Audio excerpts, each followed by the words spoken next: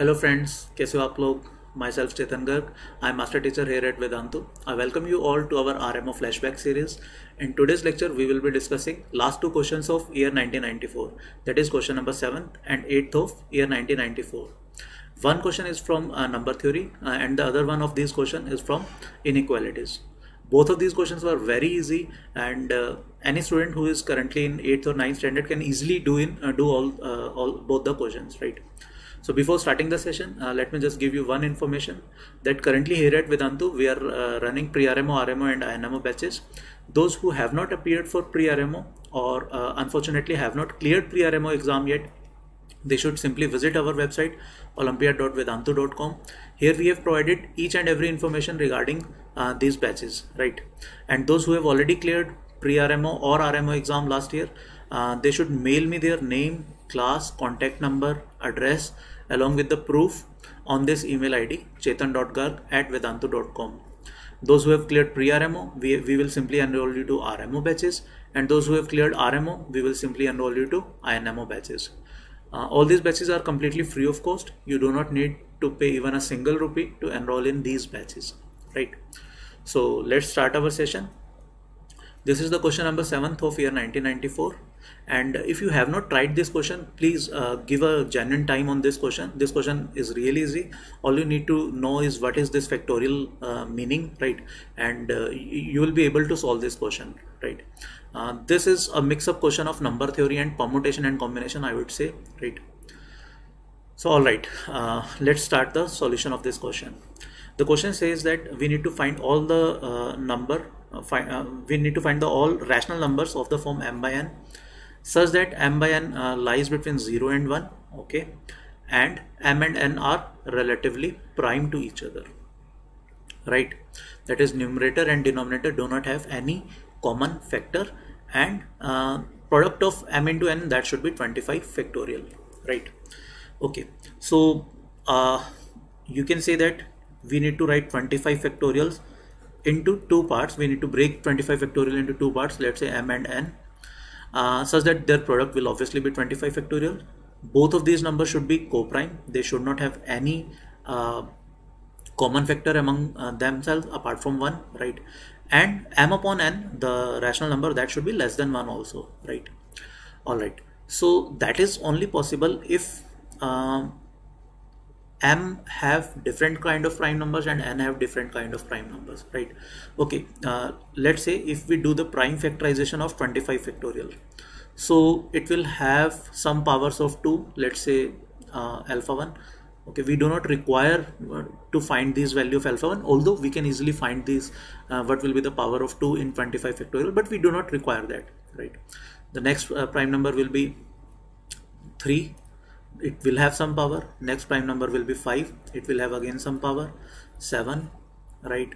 Then it will be how much? 11, right? Next prime number is, and after that it will be how much? 13, I guess, and 13 power will be 1 because 13 into 2, 26 is not there in till 25 factorial. So all the remaining prime numbers will have a power of 1. Let's write that power. 17, right? What else? 19. What else? 23, I guess. Yes. So these are the total prime numbers, prime factorization of 25 factorial.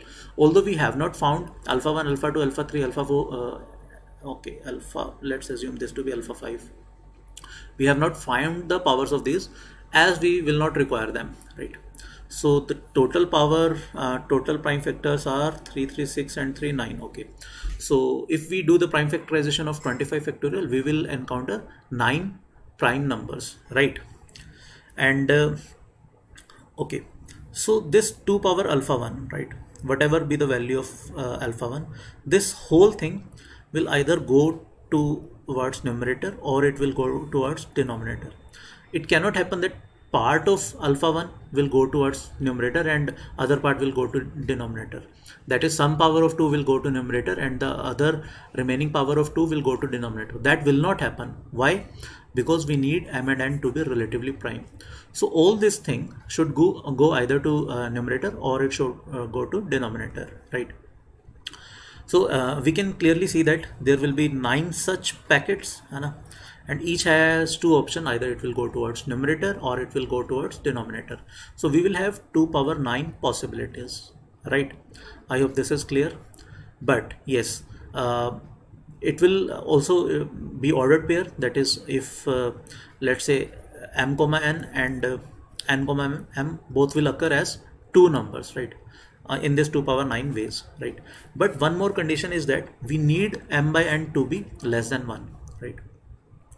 So every pair of m and n, there will be a corresponding, let's say m is x and n is y, so there will also be a corresponding pair y comma x, that will obviously be there in the 2 power 9 ways, right?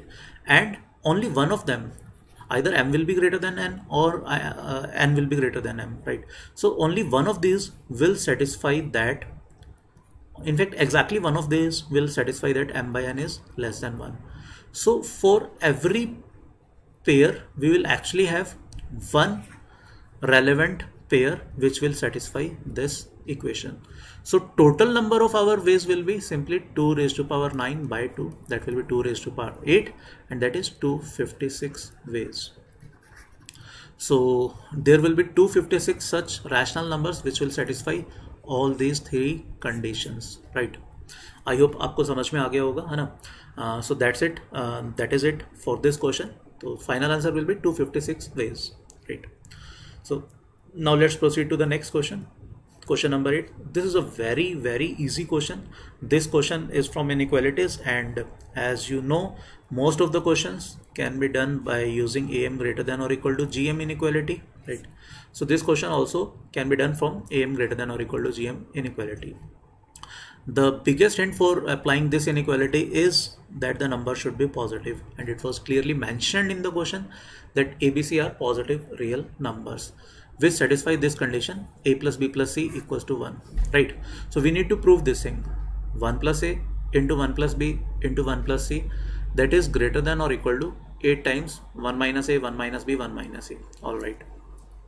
So if we consider 1 plus a, right, we can substitute the value of 1 from here, so that will become in fact 2a plus b plus c, right? And this can also be written as a plus b plus a plus c, right? Now if we apply am greater than or equal to gm inequality on these two numbers, right, we can apply because both these numbers will be positive. So we can say that a plus b plus a plus c, that was actually equal to 1 plus a, and that is nothing but greater than or equal to twice of under root of a plus b, b plus c.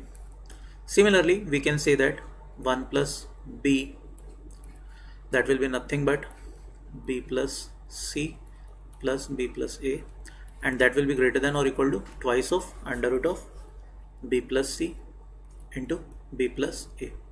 And by the same logic, we can say that 1 plus c will be equals to, just substitute the value of 1 here, that will be c plus a plus c plus b, right? And that will be nothing but greater than or equal to twice of under root of c plus a into c plus b, right? So if we multiply all these things in the left hand side, we will get 1 plus a, 1 plus b into 1 plus c, that will be greater than or equal to 8 times, 2 into 2 into 2, 8 times, and you can see every factor comes 2 times, so under root will get cancelled out, and what we are left with, a plus b, b plus c and c plus a. And as you can see, this 1 minus a is nothing but using this 1 minus a is nothing but b plus c, and this 1 minus b is nothing but, that is c plus a, and this 1 minus c is nothing but a plus b. So we can say that this 1 plus a into 1 plus b into 1 plus c, that will be greater than or equal to 8 times this, right? So that's it from this question. This was a very easy question that we have proved using am greater than or equal to gm inequality. And in fact, most of the inequalities question that come to RMO can be easily proved by am greater than or equal to gm inequality, right? So that's it from today's session. Today we have discussed question number 7th and 8th of year 1994. In the next session, we will be discussing first few questions of year 1995, right? And before ending the session, let me give you one information again that I've already shared at the start of the session also, that those who have already cleared pre-RMO or RMO or even NTSC exam, they can mail me their these details, their name, class, contact number and address on this email ID chetan.garg@vedantu.com. We will simply enroll you to RMO and INMO batches, right? So see you in the next session. Till then, take a very good care of yourself. Bye bye. Thank you.